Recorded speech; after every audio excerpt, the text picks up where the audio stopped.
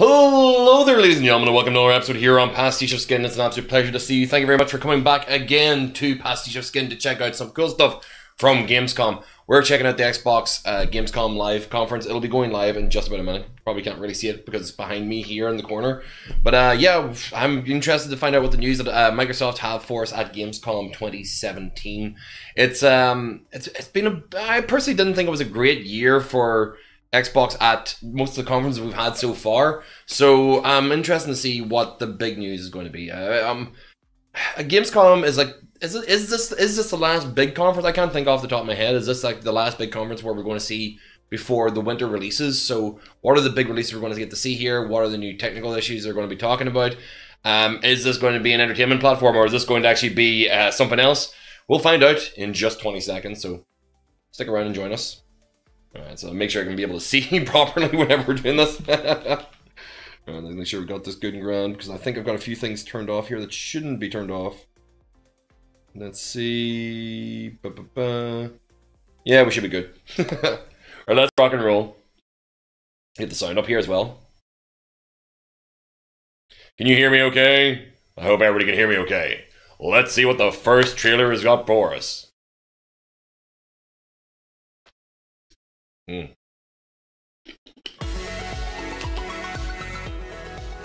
Alright, so we're just going to be going over the Gamescom kind of intro for this anyway.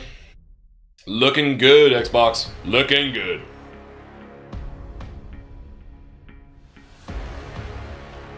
Feel true excitement. Be ready. Feel true suspense as you outlay another few $100 and buy the Scorpio, buy the Scorpio, buy the Scorpio, buy the Scorpio. Don't know if I'm excited or upset by this entire idea. Obviously, we've got a lot of games coming up this year that we're going to be interested on multiple platforms, but always give the representation that everything is made for you, by you, and about you rather than actually anything else. Are you coming for me? Alright, I was wondering there, because I'm essentially making sure the subtitles here are actually being reasonably accurate for on screen. Obviously we're looking at things like Assassin's Creed and the new BioWare game. Oh yes, Dragon Ball, always looking good. The Sea of, not Sea of Thieves is it? I can't remember. It's the game based off of the Assassin's Creed boat combat game, or boat combat mechanics.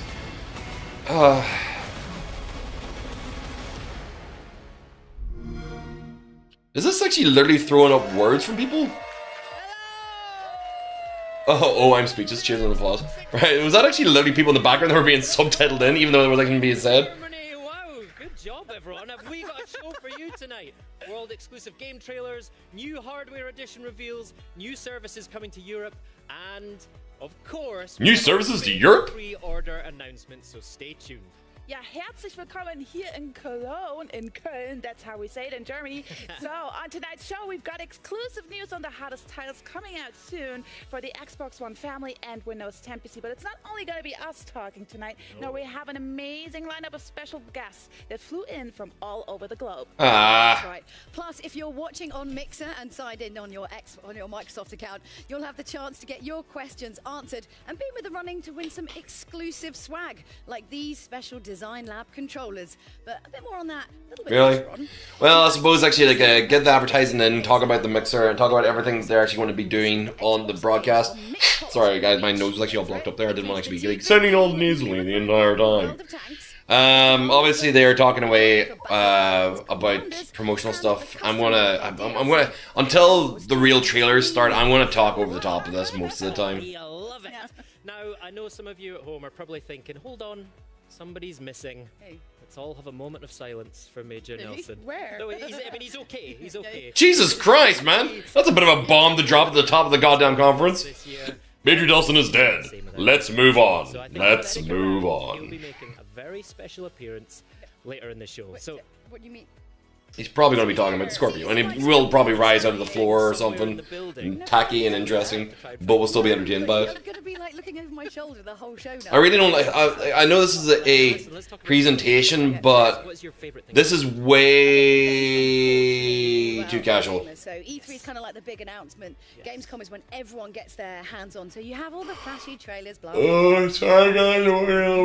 I know this isn't a keynote speech, so I kind of or like a presentation, a conference presentation. So this is. Thank you for having us in your beautiful Thank you country. so much. This for is going to coming. be And it's like, I mean, a bit drawn out, I'm sure. I want to grab the controller and skip, but So options, gonna hope yay! to jump onto that number, so I'm really excited not to probably meet everyone, shake a lot of hands, and talk about games. Yes, a a lot of There's hands lot cleanser. going on at Gamescom. You have like cosplayers I want to check out, like Xbox Fan Fest, there are concerts. There's so much going on around Cologne, so I love And it. our Xbox booth looks absolutely amazing this year. You'll see much more of that later. Well, please show it to us. Gaming good Why have we not seen it yet? over the next week, right here. I'm sounding like a really pernickety motherfucker about this, but I don't know, like, the whole 3 people on the couch intro thing, I was like, I wasn't massively excited about what we just saw. Oh, there we go, right.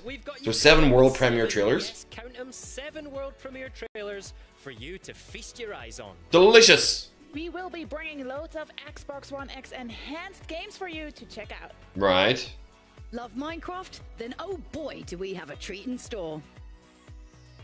This is the place to be for the latest updates on Forza Motorsport 7, State of Decay 2, Sea of Thieves, Player That's a great- Battlegrounds, and much more. It does feel like they're actually doing the intro to a long running 45-minute TV program more than an actual kind of like, let's hit you hard and hit you fast with stories. This is Xbox at Gamescom Live. Wow. That's a whole It's a lot good of lineup. stuff. That took a lot of to get the VO right, because there was a lot of things. I don't know if we're going going to be able to squeeze everything into the show, but We had to get that video right, as in like we recorded that hours ago.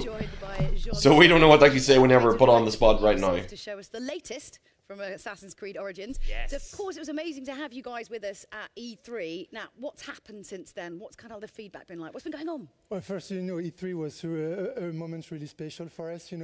First being on stage was quite intimidating. But the entire team. Obviously, important moment. We were working for more than Well, 3.5 years. as much as I'm going to be interested in what they've got to say, the development of Assassin's Creed Origins is exactly what we expected it to be. Another Assassin's Creed game, but they've of course kind of added more RPG elements to it. You will get gear from actually like building up experiences.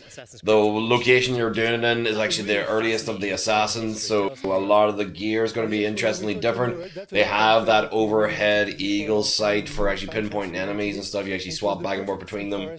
It's we've seen plenty of material for Assassin's Creed Origins from E3 till now. So for us, the next step and the realization of the Brotherhood, yeah. We've traipsed through, like they've given so much of a quick look and deep look while showing us for the first time. There really has to be something to show us that's going to excite me or surprise me. Really illustrates, the time period of Egypt. Oh, a new CGI trailer. Alright. Let's get to see some story, that'll be interesting. Okay, cool. So that's right, everybody. It's time for the first of our exclusive trailers. Take a look at this world premiere CGI trailer, Whoop, whoop. Assassin's Creed Origins. Let's turn this up a wee tiny bit. Premiere. Just so they can enjoy it in the back room. Oh no, that's the wrong thing. There we go.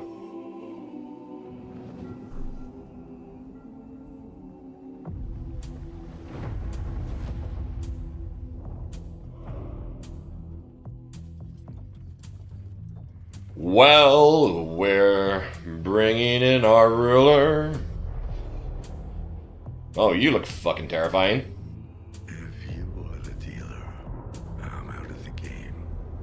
If you are the healer, means I'm broken and lame. If thine is the glory, then mine must be the shame. You want it darker, Okay. we kill the flame.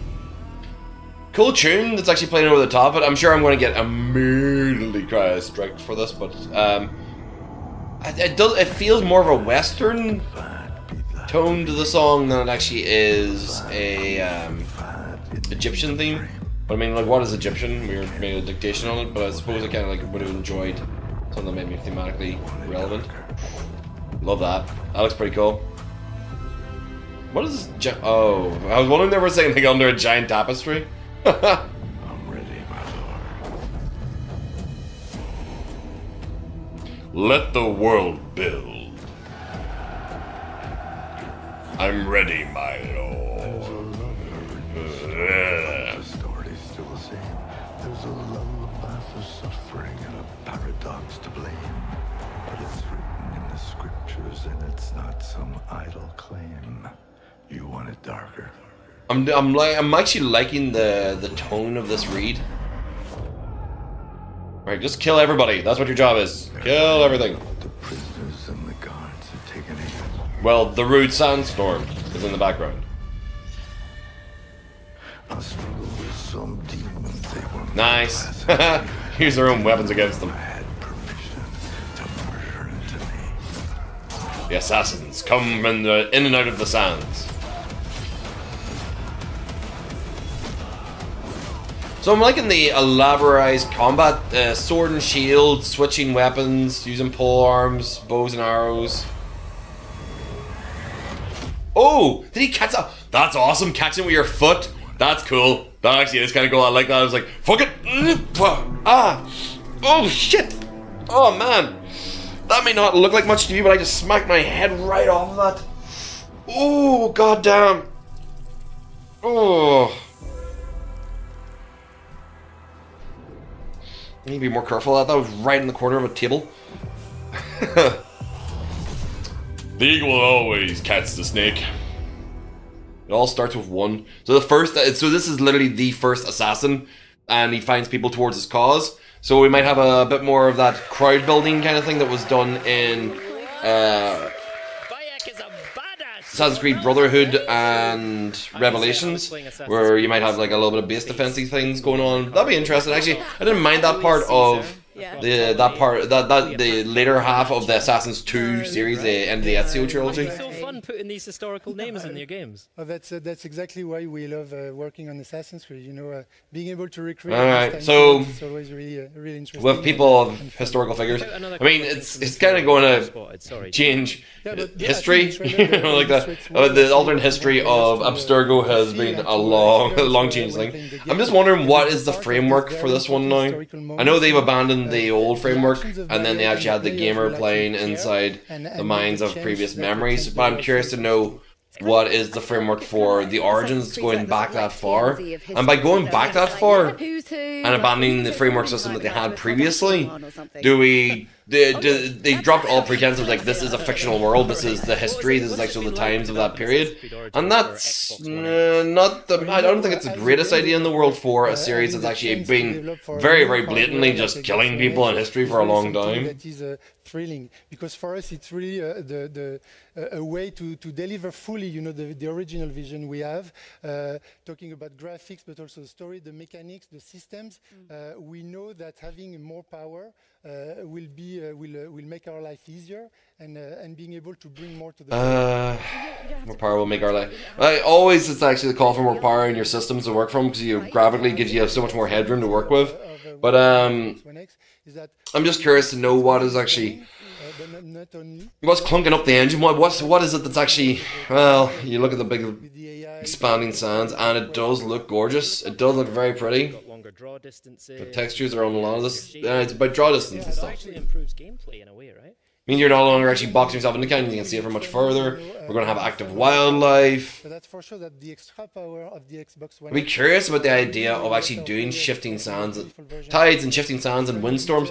Could you actually get lost in the dunes if a sandstorm comes through and actually takes you off of your path? Or are you going to have, well, I mean, you probably use the eagle to find your path again. But is that going to kind of like affect, or we're not going to be massive worlds, but like constantly shifting worlds, but we might say, that'd be nice to actually have in the open empty spaces where it's just literally sand dunes just rise and fall, mattering on the weather. That'd be kind of nice. Like to make a really nice time-lapse video if you actually just sat down and used, like, shot on it. Yeah, thank you so much, Sean. Okay, a lot of these games should really require camera systems now, because they are that pretty that you indistinguishable backgrounds from reality in a lot of ways. So hopefully they actually will consider that for an Assassin's Creed game, even though it probably breaks canonical meaning in some way, shape, or form by doing so. And of course, signed in with your Microsoft account, and you're just keep telling people about Mixer, baby. Makes sense. Make sure that they're all there, logged in, so we know exactly how many Xbox users publishers and owners are all logged in right now watching our show. And then even though the Sony ones are going like, well, let's find out more about this. PUBG. Yeah, PUBG, right? Yeah. So with the exclusivity of PUBG to Xbox consoles, it's keeping me from actually getting into it. I've played a couple of games at friends' houses on PC now, and I can see where the appeal lies. But I have so far failed to kill anyone or survive anything more than my first encounter with somebody because I was not ready. But even though a few times I got well equipped and just kept myself down to like the last 6 or 7, and that was just literally by smart moving, keeping myself safe and sound, occasionally running somebody over. I think I killed 2 or 3 people. That is a lie. I actually have survived encounters with people because I ran people over with cars.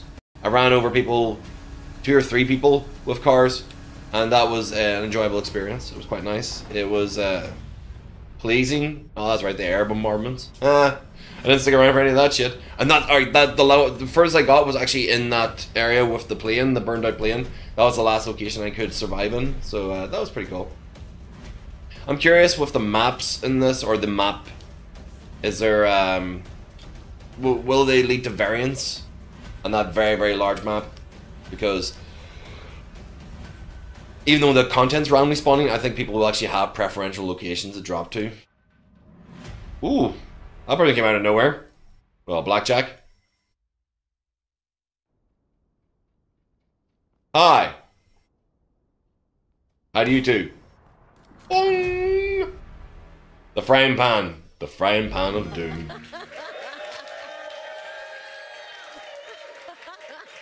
I've just heard that the frying pan is particularly effective. Player unknown himself, Brandon Green. Welcome. We have such an honor to have you here. Oh, thanks so much for having me. Yeah, thank So you. really cool. So Battlegrounds obviously is one It's of weird. I looked at his face and for a second I thought I saw like a chubby cheeked Gavin Free.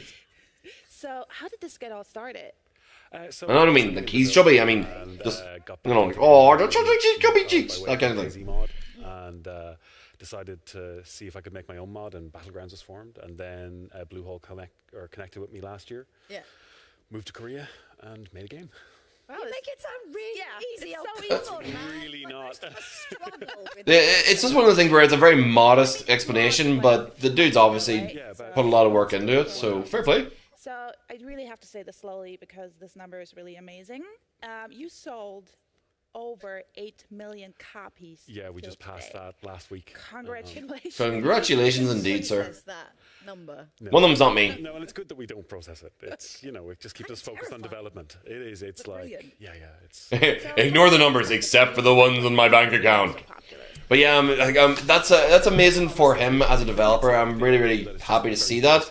It just hit a niche, and a lot of people were interested in it, and he made it clean enough, and prepared enough, and simplified enough that it took people by storm, and it's been developed with pace and money involved behind it now to smooth out so many issues. So yeah, I'm sure there's going to be a lot of people who are going to still have their bitch and moans and complaints about it, but I personally didn't dislike anything about the mechanics of the game. It's just something I wasn't particularly ready to jump into. I've played a fair amount of DayZ, and what was the other one I ended up playing that was actually very similar to DayZ?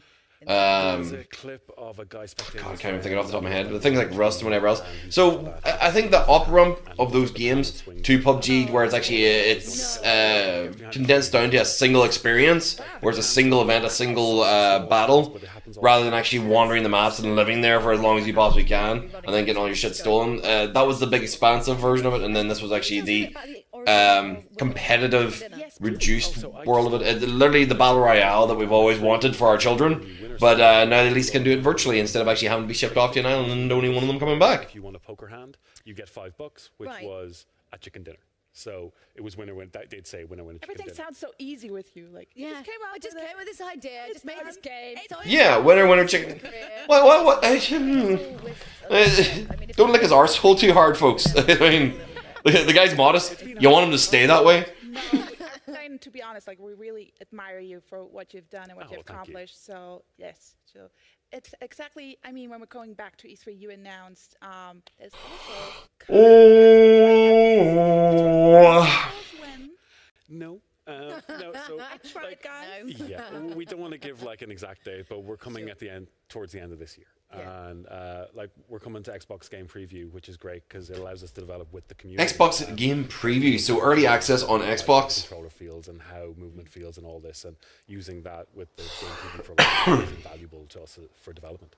That makes sense, yes. And But they've already been integrating controller functionality into the PC version for so long now that literally the only thing left is what the main menu is the only thing that isn't controllerized. Experience on both platforms, and today we want to announce that we're partnering with Microsoft to You're publish. holding hands to get it across the finish line. It's adorable. Exactly. So we want to publish onto. Oh, partnership with Microsoft. Obviously, if you're on Xbox One exclusive.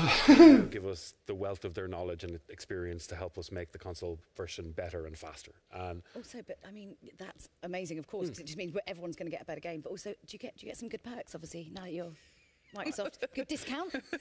I hope so. I visited their campus. And Yeah, I got a discount. I got a cheap version of Windows 10. like that. Love the perks. But no, it's great because this publishing deal. And cheap Windows of version 10. As I said, we get all the knowledge that Microsoft have, but we still retain control over development and design decisions. That's when it comes to the game. And It may be frustrating for you guys watching with the subtitles being a little bit delayed over it, but it covers me for the fact that I'm going to be talking at times and I can be able to watch things as they're happening. If it just happens to be like something like, wait, what the fuck did I just miss? Slightly madcap and slightly insane, but I mean in a really good think way. so. Yeah. Can you tell us anything about that? A little bit. So, like, we have, I think, 80 of the best Battle Royale players coming from all over the world. We're flying them in. Are they crazy? We have this really cool set built for them. It's PUBG Invitational. that, like, get insane. So yeah, there's obviously going to be very competitive PUBG players. This is leading itself towards a very convenient, simple esports methodology. We'll have solos. I think squads. people were complaining about stream sniping, but one thing I didn't like was that I couldn't go after I was dead, after I was out of the game.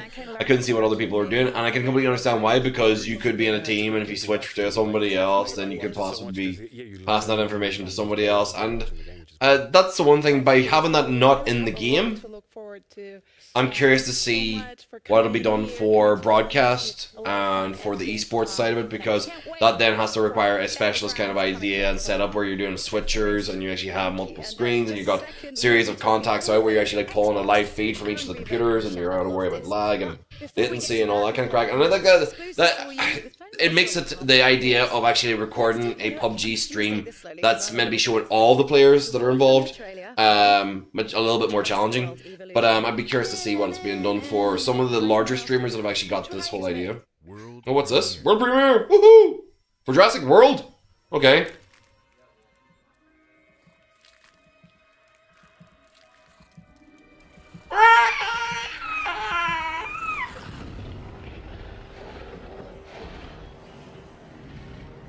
So, are we playing the dinosaur? Yes, we're playing the dinosaurs.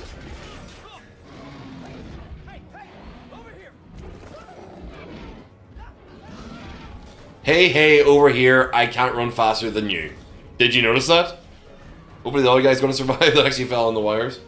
Yeah, so, alright, so you're building your own Jurassic World. Okay. Yeah, I like this. I'm on board with this. I've kind of wanted a sim Jurassic Park for a while. I could lose time to something like this.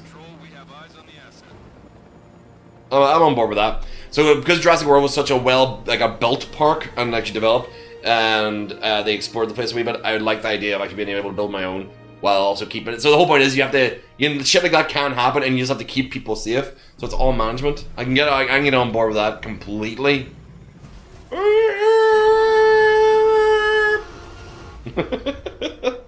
I'm probably louder than the fucking dinosaur. Summer 2018. So that's 2 out of 7. Well, that is actually that's a good call. Although Windows and PC for that, consoles, that's a mouse and keyboard experience. Really any simulation like that, or world building or base building kind of game, they tend to be much better experiences on mouse and keyboard. It just happens to be the way you control that shit. Darren, first of all, tell me, what does Gamescom mean to you? Because I know, we've been... What it means to me? Into a few. Free moves! It is the biggest consumer gaming show in Europe. And for us, this is a big year for games for us. At E3, we showed the largest, most diverse lineup of games we've ever had. And we're taking all those games here, plus we have a lot more we're showing. Yes, because your big list of games was world, temporary, momentary, exclusive, timing, with stipulations and dual release. Premiere! That's really exciting. So we talked to E3 about our games lineup. There's tons of good stuff in there. You know, do you have some... I really don't have the energy to actually be able to vamp over this the entire way through, and I feel bad, actually. I feel bad that I might be talking over the top of interesting devs, but it's the marketing that actually seems to go in between each one of these that pushes me further and further away nearly every single time I watch one. Available in backward compatibility today, and we're adding more every day. And we've also talked about 400 titles that are available with backward compatibility. A friend of mine has actually started playing Dark Souls 1, 360 to Xbox One. The biggest problem that I've ran into with this particular, like this great push, it's fantastic, I'm really glad to see it, is that you need to actually give people an instruction manual on how buttons are mapped by default. Because things like the black and white button or back buttons and stuff, like the controllers have changed slightly, layouts have changed slightly. You might want to actually reconfirm and give better options in some games that can't do it to reassign button controls. You own Killer Instinct, Halo Wars 2, all those titles we're going to update for you for free. nice. There's the update to the 1X. Other games as well, right? Woo! So I mean, there's a lot of games that are actually going to get automatic sampling upgrades. It's the same. It's the fact that we're doing this, and I'm going like, I mean, you have to like tweak a lot of things to actually make them work because there's like hacks that people put together to get things running. But I'm going back and updating Halo 5, great. For like higher res textures, I imagine. But there's a lot of stuff that actually, like, older it is, and you run on an emulation and you play it at a much higher resolution. There's some PS2 games that look amazing. I highly recommend somebody go, if you're watching this video, don't close this video, continue watching it, but open up another window next to us and look up Final Fantasy 12. Final Fantasy 12 PS2 emulation 1080p, and then and then versus or comparison to the Final Fantasy 12 Zodiac Age. Admittedly, they are fundamentally different games, the International Edition and Zodiac Age, but graphically the CGI cutscenes, not the CGI cutscenes, some of the gameplay cutscenes look just as good whenever you run them in an emulation and up-res. And so all the biggest games, frankly, are doing it. If you're a fan of FIFA 18, that will be enhanced. If you're a Star Wars fan, Star Wars Battlefront 2 will be enhanced. All the enhancements. All for the 1X. Everybody's expecting it. All the biggest titles of the year. Shadow of War, another title on that list. But the thing I love is it's not just the new titles, also existing games are going back. So yay! I think a lot of people will be actually happy about that. The backwards compatibility, not backwards compatibility, but backwards upgrades, so that there'll be texture packs for certain games that'll actually come out and they can actually enjoy them with a lot more detail. Like, give me a copy of Crimson Skies with upgraded textures, or trying to think of other games that I actually really enjoyed on the 360 era that actually might deserve a HD remaster now at this point. Games that may be coming out. So do we have some news on that? We do. We are coming off of a Monster E3 where we got to show off brand new gameplay in the campaign. Woo, Monster E3! What's happening in too. And of course, we announced the tearjerker Ori in the Will of the Wisps, which is great. But guess what? Got an announcement right now. Yay, exclusive! Recore! Woo! Definitive edition of Recore. So, like, a upgraded and re-added, like, more detailed version of Recore. Interesting. I thought, right, is this DLC or is this a remaster? Don't worry, you're safe with us. This is the original. This isn't a new Recore. This is the original Recore, right? Like, I'm recognizing moments of this. Well, it kind of gives a better explanation of what Recore's like, I imagine. Because that was actually one of the things where I was really interested in it. Remaster, hey, Resolution HDR. I'm getting off about the idea. I'm not getting off on. I'm getting annoyed by the idea, and I want to jump off the fucking roller coaster. If we're remastering games that are really not old, that are literally just the last damn fucking generation.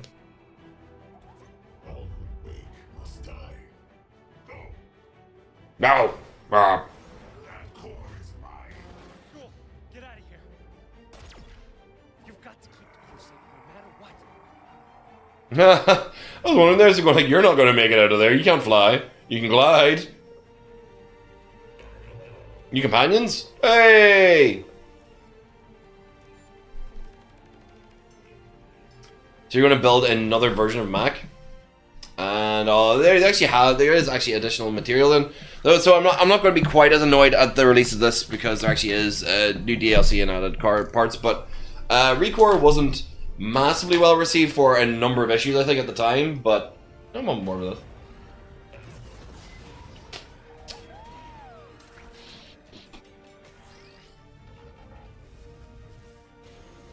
I do like my adventure-y third-person action platformers. I love a sci-fi setting. I actually like the concept behind this game. It's a game I know I'll never get to play on PlayStation, but I would be on board if it actually came to its availability. But what can you do? This is going to be a Microsoft exclusive, like a proper exclusive. Do you know, like one of the ones where they don't actually lie about it? I apologize for my yawning during broadcast, but I mean it is very, very late here. I'm not watching this even live. I'm watching this hours and hours afterwards. Little Mac, like, we just want to go back and play with him. Can you tell us a little bit more about that? Oh, it's adorable. A ton. My favorite was always Violet, and you learn a lot more about Violet in that in the new massive expansion. The cool thing massive expansion about this expansion is that if you're already a Recore customer, it's free for you. Oh. Yeah, game's coming on August 29th. There you go. Fair play. So remaster for One X, or if you already own Recore, it's expanded for free. That's actually not a that's not a big announcement, but it's actually one of the things we're like, you know, we're already going to be re-releasing this anyway. So literally, it's just re-releasing the Game of the Year edition of Recore with its DLC content. So that's an easy sell for some people. So if I may say this just on all behalf of German gamers, welcome again to Germany. I'm so happy to have you guys. Thank you. Come again.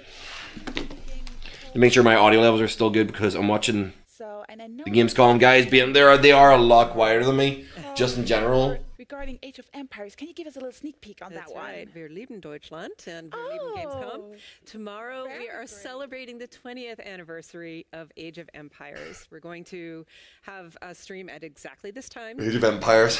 Game series I never got into. I've heard so many of you guys talk about Age of Empires that I'm just... it's just one of those things where I'm just missed. There's a gap in my game history.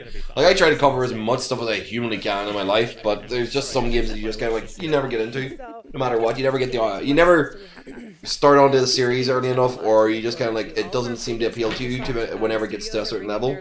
They're hit franchises to Windows 10 in a huge way, and because they're all built on Xbox Live, you can cross-play between Windows 10 PCs and consoles. Crossplay, take a drink. Last week that might have slid under the radar a little bit. We announced that we're bringing Rise of Nations, which is an absolutely beloved real-time strategy game that's currently on Steam. We're bringing that to Windows 10. And guess what? We've unlocked cross-network play between Steam players and Windows 10 players. I love that. Cool? Right, so this is going to be the continued pressure to actually have everybody connected so that they can actually compete on each other's servers with each other. Big things have actually done that, like the Minecraft thing with everything but Sony PlayStation, I think it was. And of course, anything that's going to be a Windows platform is going to have an immediate ease of integration with a Xbox in some way, shape, or form. Asking us, what kind of games can I play with my family, with my kids? So I'm super, super thrilled to be announcing that we've taken some of our most beloved family titles, we've remastered them, and we're bringing Disneyland Adventures, Rush, a Disney Pixar adventure, and Zoo Tycoon out on October 31st of this year. Jesus, I never even heard of any of these. E3. and HDR. Nice. These titles have all been enhanced. Well, no, I know Zoo Tycoon. What am I talking about? And you can actually play every single one of these on both controllers. Why would you buy your kids Zoo Tycoon whenever Jurassic World's available? Great value. Speaking of my kids, they watched some of the E3 stuff and they loved Super Lucky's Tale. Oh, Right, good. Can you tell us Yeah. more about that? What's happening with, Oh, with Lucky. Lucky? Lucky he's doing great. He's still optimistic and he's still really happy. What I love most about Lucky, and I get to play these games. Hey, Lucky's Tale. One of the great perks of my job is that This was a VR game, wasn't it? a game that gives you the traditional kind of platformer feeling, but because of the power of the Xbox, the world is completely alive. It's very modern in that everywhere you go, there's a ton of action. There are characters. Right, no cave walls for us anymore. That's terrible. Too much It's a elaboracy. beautiful game. I'm excited. It's coming on November 7th. No. Oh, great. A ton of action is also happening in Halo, and we have really a lot of Halo fans here in Europe. What do we have for them? Well, for Halo War 2 fans, which we know did very well on the PC. I was actually just zoned out there as they were talking about something that actually didn't appeal to me in any way, shape, or form. This is, not just your normal expansion, because this has got a whole So Halo Wars 2, I played the first Halo Wars, enjoyed a fair bit of it. Again, still felt the crunchiness, the uncomfortableness of control pad combat of squadrons and the selection method for a lot of things. Like they're all or nothing, you know, you just kind of have to partition parts of the screen.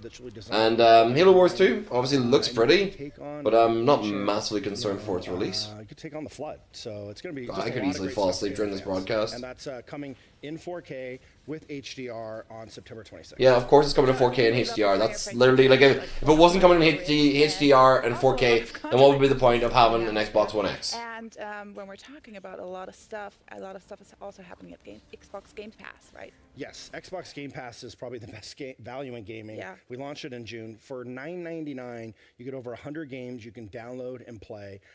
We're expanding that to Which is a fairly decent idea. I would like. That's why I'm waiting for Sony's conference to actually send you go like, and PlayStation Now is part of PS Plus.